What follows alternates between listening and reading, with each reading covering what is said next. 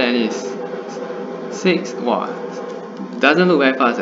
6 tables booked from 8 to 11 to take turns. At any time, 2 of them play. Wait, is this a prelim question?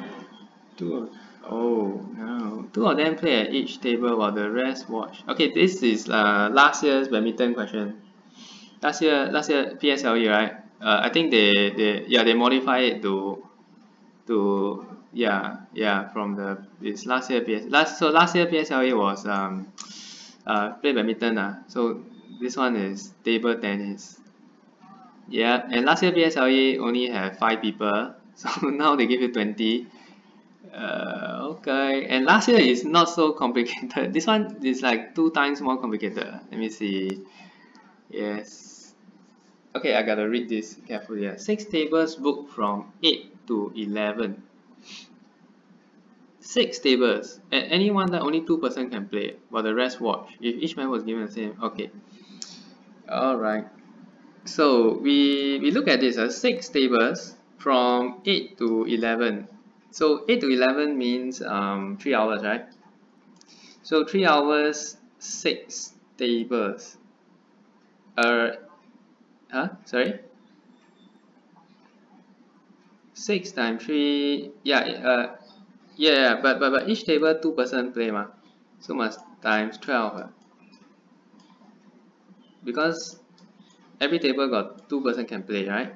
So what we want to find is what is the we call this the total entertainment hour. Total entertainment, or the total playing hour. Playable hour, sorry. Playable. Yeah, total playable hour. That means 12 person times 3, so that's like 36 playable hour.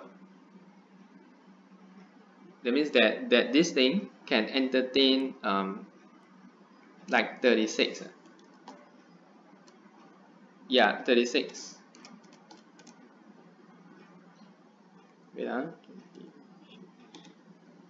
36. Wait, let me see. 3 hours, because each table can play for 3 hours and 2. So wait, everyone is given.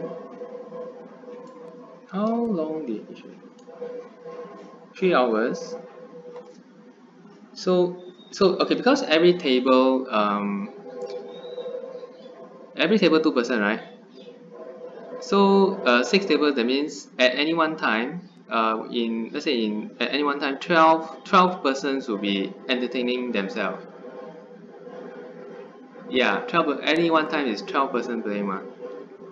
Yeah, so if you take 12 times 3, you get 36 playable hour, right?